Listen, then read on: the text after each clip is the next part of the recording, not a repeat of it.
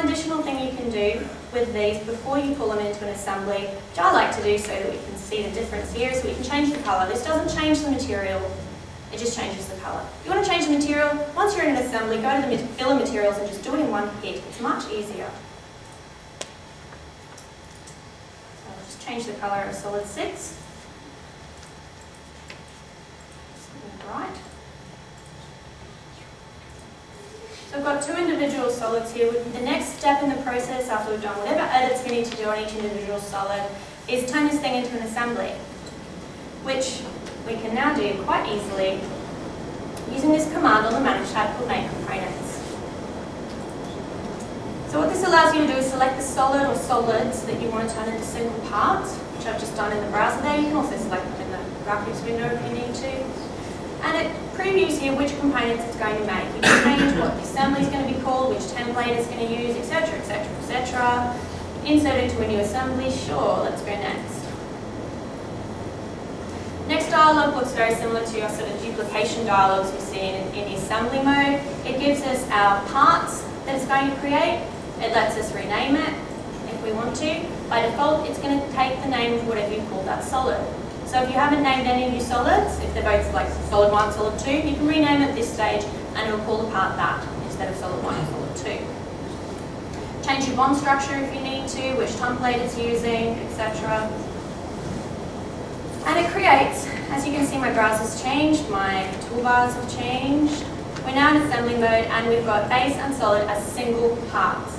Now what this is doing for those of you that have been using derived components in the past, this is essentially taking each solid and deriving it, and just taking that solid information. So for those of you that are familiar with that process, that's what it's doing here. So if you follow that thought pattern through to conclusion here, we are taking a single part that we can derive our entire assembly from really quickly and easily. Because if you update that original model, that original part, all of the parts that are generated from it are going to update automatically.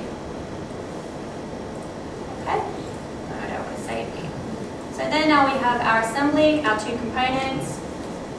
You can continue constraining it if you want, but just bear in mind that it's going to ground each part as it brings it in. So if you need to constrain it and have relationships between the parts, unground it and constrain it as you require. Next thing I want to go over with these multi-body parts as well is the little ability here to move bodies. It's only a small thing.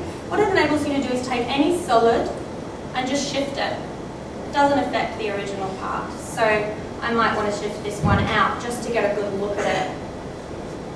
Alright, it gives you feedback straight away as to where it's going to move it to. So I'm moving it in accordance to the XYZ.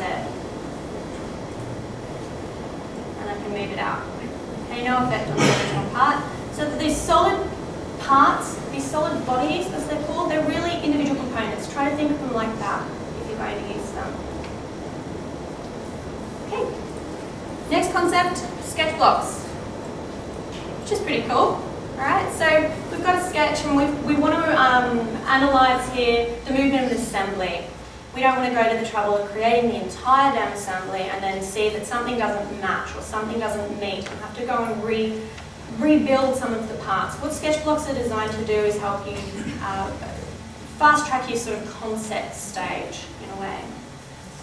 So they're stored in a folder here under your part file called blocks. Again, sorry.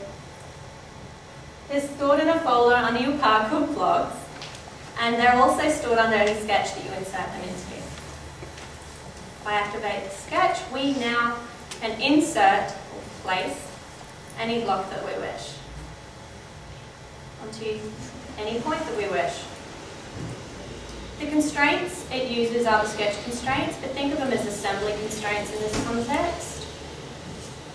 So we might want to, let's have a look at this on the front view. So we might want this thing to extend and meet in the middle and be 90 degrees so that we can test how long the rods have to be. So what we can do within these blocks, whether they be assembly or part blocks here, is that we can use our assembly sort of conditions on these. We can turn them flexible, we can make them adaptive. And then they'll respond based on which constraints you put on these blocks.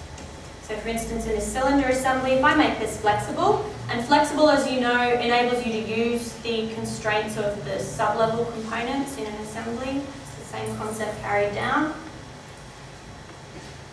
I'll make the lower level component flexible as well.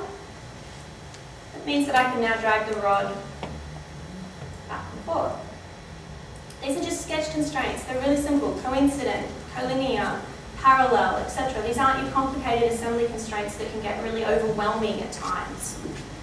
So from this point we can go to our nicely expanded sketch constraints, thank you ribbon, and make them coincident. And then it's just a simple matter of saying be vertical. Okay, and we can preempt how long the rod needs to be for them to meet at 90 degrees. Okay? And it's just using simple sketches rather than complicated parts that you've already built. Alright. Is that a thing you guys are likely to use? Is that important? Yeah, I hope so. Okay, now I'll show you how to create these blocks. Alright, so this is one that already existed. I'll just create a new part. And we'll create a couple of new blocks. And a block can, honestly, it can be anything. Any shape that you draw again and again. Let's do an offset. Apply any dimensions that you need to.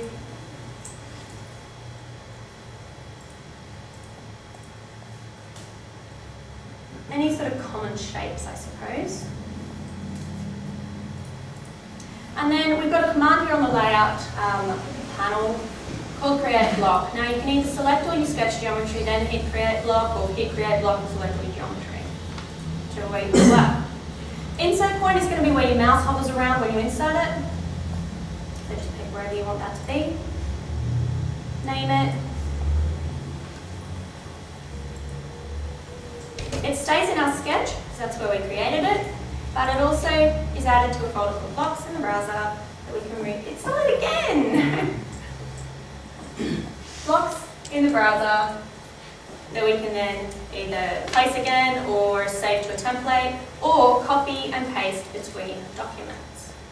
So I can go to, let's see, my sketch blocks.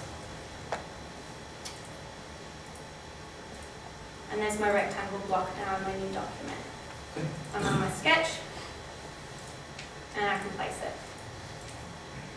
It's really easy to copy and paste these things around.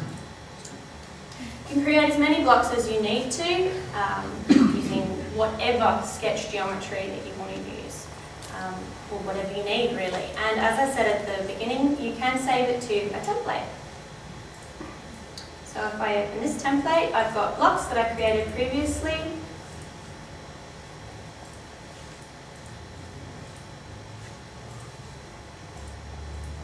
It just makes it really easy to create your sketches, particularly if you're creating common shapes all the time.